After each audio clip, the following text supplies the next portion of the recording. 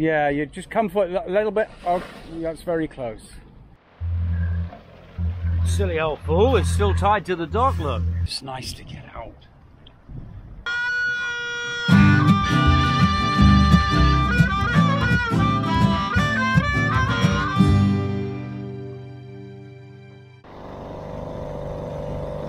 Going out on the new dinghy. A friend of mine's coming in. He's by himself, needs a bit of help. So the idea is I'm going to join him mid-channel. Whoops, I'm just getting used to this thing. Slow down!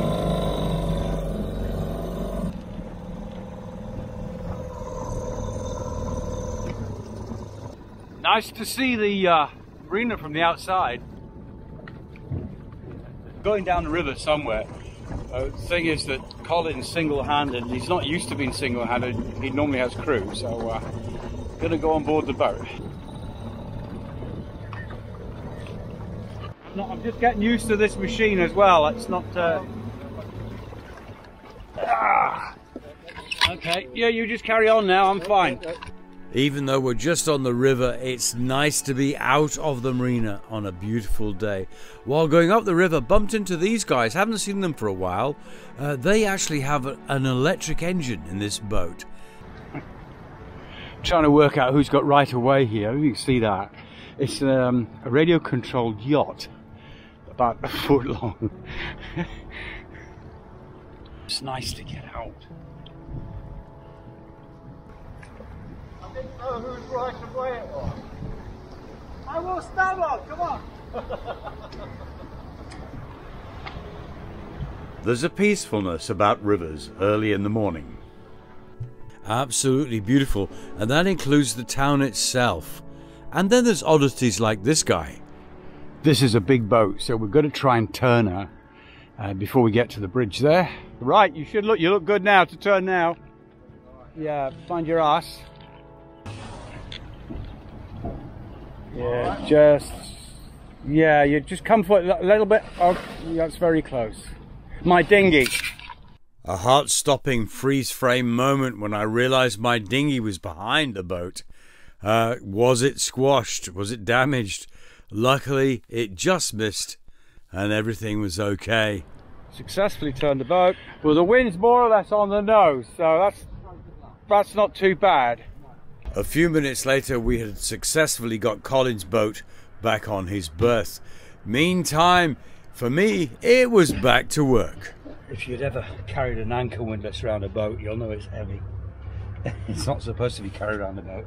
It's supposed to be fixed to the boat, and that's what I'm doing, or trying. This is a wooden insert which goes underneath with bolt holes drilled, and this is space for cables to run through. And this is the windlass. I keep calling it a winch. I was brought up with calling it a winch. It's a windlass. That fits on there like that, but the whole thing is that way around. So anyway, trying to get this done, but this job is just dragging itself out. These are the mounting bolts. They're actually studs which go in the bottom of here. They then have to all agree with the holes on this, and then the ones in on the deck. So there's a lot of things that could go wrong on this. Then they've got to run cables from there out through those and down into the boat somehow. These in the meantime are not going to go in easy, so it's out with a tin of rusty grease. I hope the grease isn't rusty, the tin is. I just started this job. It's going to rain big time. Oh crap. Okay. I think this is going to have to wait because it's going to come pouring in on me now. Yeah. No. Get this inside quick. Whoa. My neighbour was just about to go out for a walk. I suggested he take a coat with him and he came back. Lucky he did.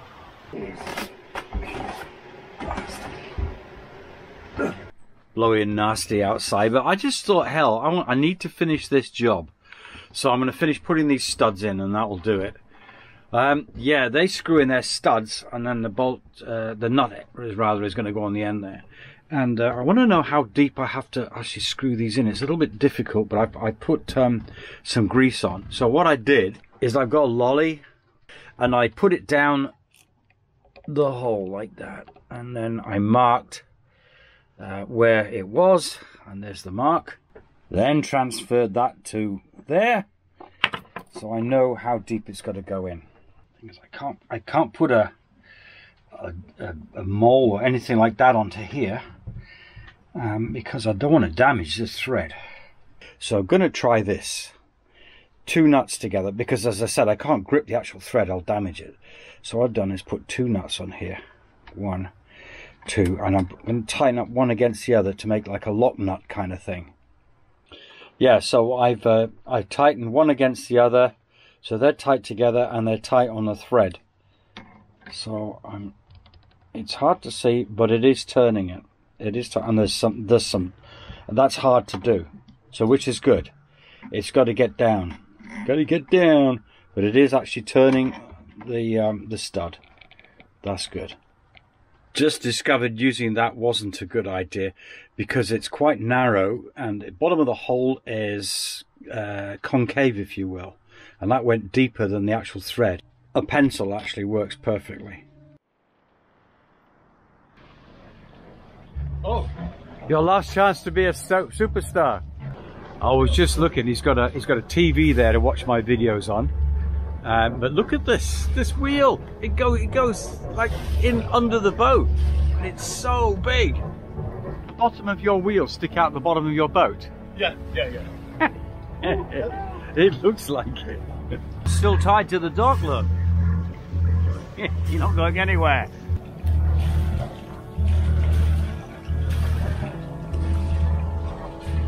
I was jealous. My friends were going off sailing, and for me it was work. So a bit of hole widening. I'm so confident that that's going to make it this time because it didn't fit on properly a few minutes ago. Didn't film it because there were lots of swear words. So confident I'm even going to put this on. This is a barrier between the mounting and the winch itself. Got to put my tools away in a minute, including this toilet paper. Why toilet paper? A tip: when you're working upside down and there's a hole, you should block it up. Because, yes, I did. I dropped one of the nuts I was using earlier on and it went down there. I managed to get it out quite easily, but you know that's an accident waiting to happen. Right, okay, that was just a quick tip. That's on now, so make sure I get this right way around. That's the fellow. Oh, yes. Oh, look at that. Okay, so the next thing is to see whether these studs line up with these holes.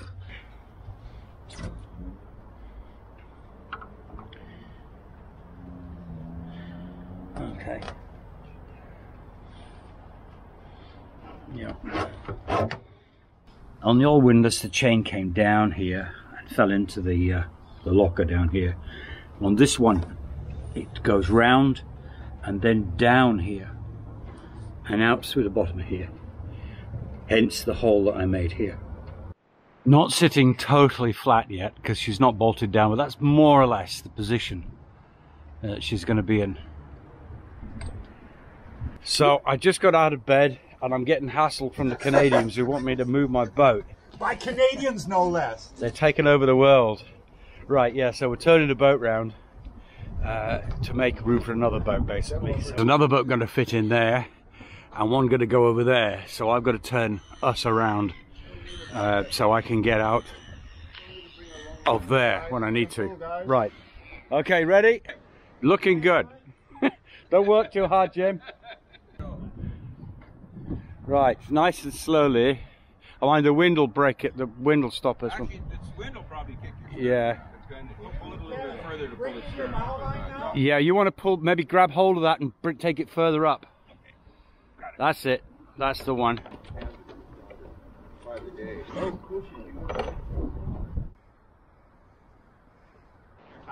Yeah. Well, I'll just tie me up and I'll jiggle everything until it's Jiggly, yeah. Do you want you to go on first because the wind's coming down this way? Yeah. If you can. Oh, look at this, look at this. You did it! Again! Hey! At last, Shadi was safe and sound back in her berth, but facing in the opposite direction. But the next day, more adventures. Well, good morning, everybody. What are we doing, Barry? Well, we're moving boats today. Okay. One's moved over there, and now we're going to go get a big catamaran that's had a problem with some nasty people who've taken something off it, so we're going to bring it over here for safety. And it's very early in the morning, and I've got my coffee. Very early in the morning. Very early, okay. Once again, on yet another morning, the river looked absolutely beautiful. And on rivers, you tend to see different types of boats like this one. But our boat was this. This is what we had to move. A rather large catamaran, which was moored between two poles.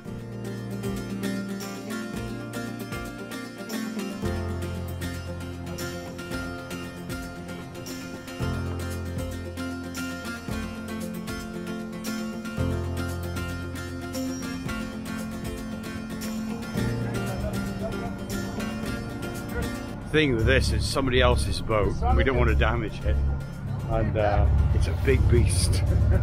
And we're going to take it through the same gap that I went through the other day. We're just stealing this boat. Hope you don't mind. Big boat. My God. The way most marine engines are cooled are with seawater that's ejected out through the exhaust. It was at this point in the middle of this rather busy and crowded seaway, I noticed we had a problem. We've got problems with the cooling on the engine. Yeah, you've got water at high revs. There's water now. How you doing on the other side for water, he's asking. He's asking about the water on there. Just a little, he said. There's a boy there. We certainly didn't want to damage the engines with overheating. They had to have their cooling water. So we turned one of them off, the one that wasn't working very well. I got back in the dinghy because maneuvering into a crowded marina, which is what we were going to do, with one engine on a catamaran is not ideal. Even though my mate Martin's looking pretty chipper there, this was going to be a tight squeeze.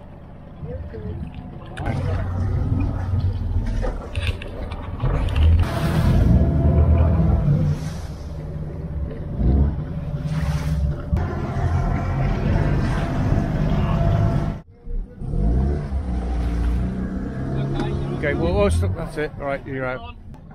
You got about a foot here, Hank. My fellow blogger friends on Bagheera were looking decidedly nervous as we squeezed past. We good? Yeah, we're all good, mate. Turn the engines off if you have to. Engines off, Hank. You, perfect. Brilliant. Look Okay, at that. we're here. Look at that. Sweet. Whoa. Whoa. Like getting an elephant in a chocolate box. Yes, I have driven a boat. Yeah, baby. That's a big boat.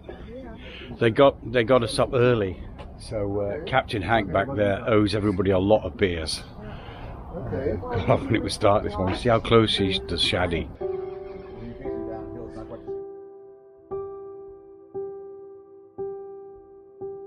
Look who's coming out to play.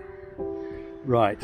I've been putting it off, but I might as well do it. As you've seen before, I've already done a test fitting.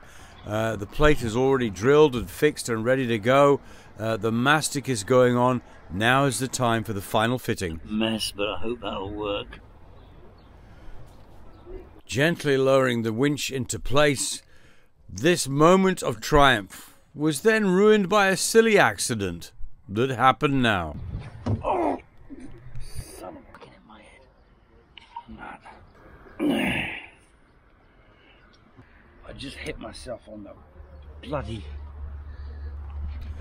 When I wiped away the blood, the pain and the annoyance of that situation was quickly forgotten when I stood back and looked at this. At last, my new windlass.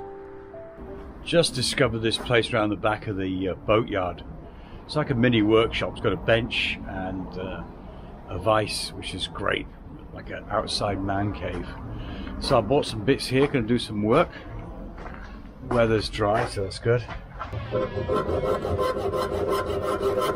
I think this is the first time in my life where I've ever had a workbench I could actually work on. Restoring some old U-bolts to be used on the boat was a pleasure.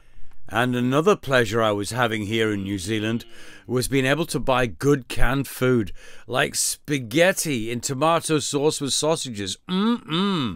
Quite a few people have asked me to show more of New Zealand. Well, we'll get to that. In the meantime, here's a little walk I do around Whangarei. It's called the Loop. It kind of loops around the town and over the river. Enjoy.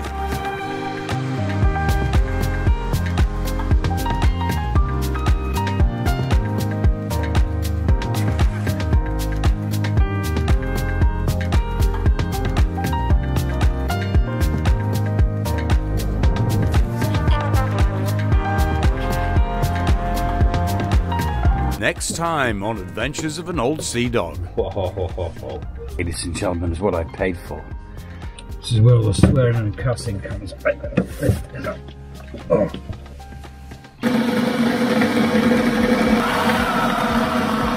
Meow, meow, meow, meow, meow, meow, meow. Look at that. That's brilliant. Hope you enjoyed the video. Don't forget to subscribe. And even if you have, don't forget to press the little notifications bell there.